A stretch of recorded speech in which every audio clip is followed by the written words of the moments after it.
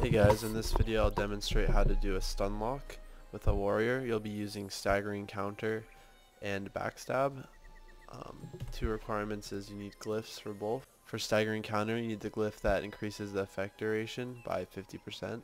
For backstab you need one that increases the effect duration by 50%. For backstab make sure you also have the one that decreases cooldown by 25%. What you're going to do is start combat. And when the enemy attacks you and does damage to you, which will be soon,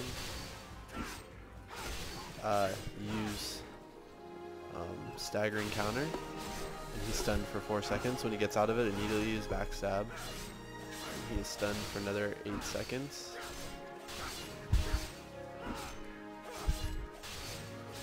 The second he gets out of that, he'll attack you again, and staggering cooldown will be off cooldown, and you'll be able to stun again.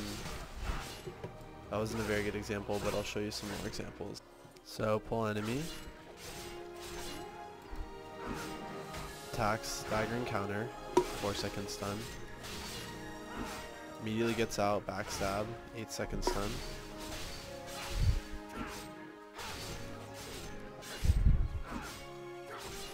By the time he gets out again, you're going to have another stun waiting, so he attacks you again and then stun again.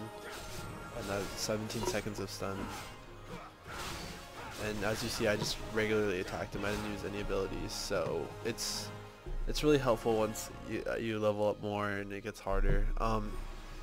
As far as staggering counter, I'm not sure if you get that till later, but yeah, I figured that out. Once you get that, get the glyphs for both, and you can stun an enemy for 17 seconds, or yes, about 17 seconds. For those of you who don't have staggering counter yet, it's an ability where when you're attacked you can use it, and it's just a stun for 2 seconds, but with the glyph it becomes 4.